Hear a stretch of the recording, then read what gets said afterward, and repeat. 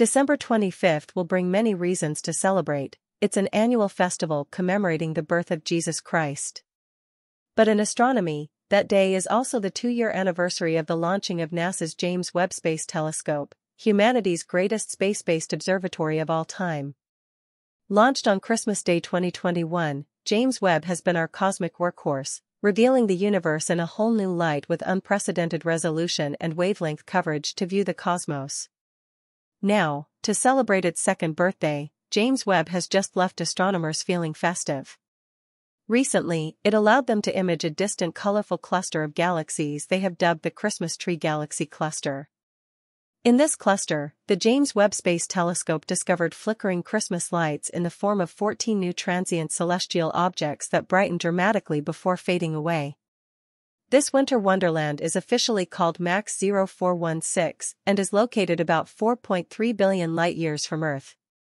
Hao Jingyan, an associate professor in the University of Missouri Department of Physics and Astronomy, stated, "We're calling MAX 0416 the Christmas Tree Galaxy Cluster, both because it's so colorful and because of the flickering lights we find within it. Transients are objects in space, like individual stars, that appear to suddenly brighten by orders of magnitudes and then fade away. These transient objects appear bright for only a short period of time and then are gone." Spotting so many transients in this galaxy was achieved by teaming the JWST up with the Hubble Space Telescope. The sheer number of transients spotted in one go implies there are a lot more yet to be found within the Christmas Tree Galaxy Cluster. It's almost like the Christmas gift for astronomers that'll keep on giving.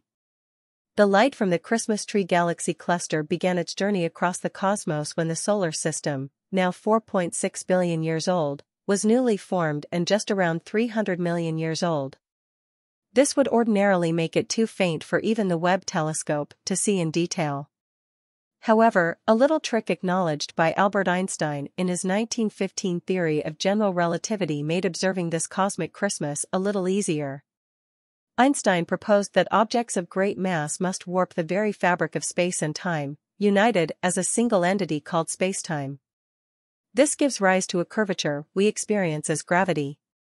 When an object passes between Earth and a distant light source, the light from that background object takes a varied amount of time to reach us due to the curvature created by the passing object. This phenomenon is known as gravitational lensing, and James Webb has been tapping into it successfully. To see some of the universe's earliest galaxies, James Webb's view of the Christmas Tree Galaxy Cluster is its latest example. Yan and the team found 14 new transient objects as they were looking at 4 sets of images captured by James Webb over around 4 months as part of the James Webb Space Telescope's P176 program. The team has identified 2 objects in the images as supernova explosions, thrilled by this result as they now use those supernovas to study the galaxies in which they are happening. Moreover, the astronomers found something else extraordinary in the Christmas Tree Galaxy Cluster, a monster star in a galaxy seen as it was when the universe was just 3 billion years old. They have named the star Mothra, after the monstrous moth kaiju from Japanese cinema. The galaxy in which Mothra lurks was lensed to around 4,000 times its original brightness. The object lensing this galaxy is currently unknown, but Yan and the team estimate it has a mass of between 10,000 and 1 million times that of the Sun. José Diego, research lead author and a scientist at the Instituto de Astrofísica de Canarias, said, "The most likely explanation is a globular star cluster that's too faint for the James Webb Space Telescope to see directly, but we don't know the true nature of this additional lens yet." What is extra interesting about Mothra's galaxy is the fact it was also visible and lensed in Hubble Space Telescope images taken 9 years ago. Normally, a lensing object and a background galaxy would move out of alignment over such a period, but Mothra's home galaxy and the object lensing it seem to have stuck together in the future. Yan and the team hope to both figure out the nature of this lensing object and uncover some of its characteristics. Yan concluded, "We'll be able to understand the detailed structure of the magnifying glass and how it relates to dark matter distribution. This is a completely new view of the universe that's been opened by James Webb." One of 2 papers detailing the observation of the Christmas Tree Galaxy Cluster was published in November in the journal Astronomy and Astrophysics, while the other has been accepted for publication in the Astrophysical Journal, with a preprint available on the research repository AR14. Notably, this James Webb shot isn't the only Christmas-themed image in space this year. Just a few weeks ago, an image of Copia A, the remains of a star that exploded 340 years ago, was also unveiled by First Lady Jill Biden as part of a new White House Advent calendar.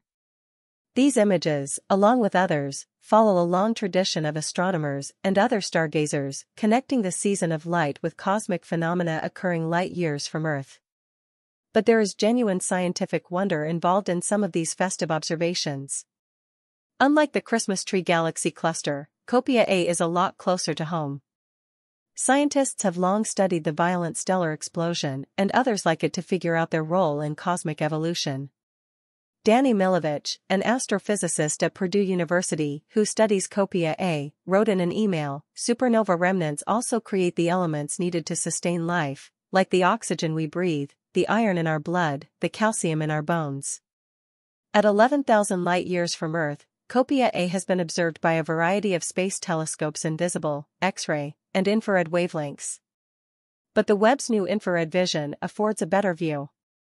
In April, NASA released an image of the supernova remnant using the telescope's mid-infrared instrument. The latest snapshot makes use of the Webb's near-infrared camera, capturing gas, dust, and molecules radiating at warmer temperatures. The pink and orange structures, enveloped in smoky material against a glittering backdrop of stars, resemble an ornament hanging from a tree branch. As Dr. Milovich said 2 years ago, Webb launched flawlessly on Christmas morning. "At the time, I thought it was the best Christmas gift ever, but the telescope is the gift that keeps giving." What's interesting is James Webb isn't the only observatory sending us Christmas gifts. A distant star-forming nebula looks like a turkey fleeing a cosmic Christmas dinner, captured in a new image by the European Southern Observatory's Very Large Telescope in Chile. The festive photo features the star hatching clouds of gas and dust that comprise the nebula IC 2944, located around 6,500 light-years from Earth.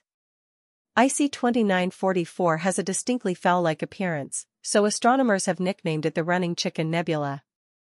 In the stunning new 1.5 billion pixel Very Large Telescope image, the wispy gas and dust tendrils of the nebula glow in red, pink, and orange, punctuated by bright blue stars like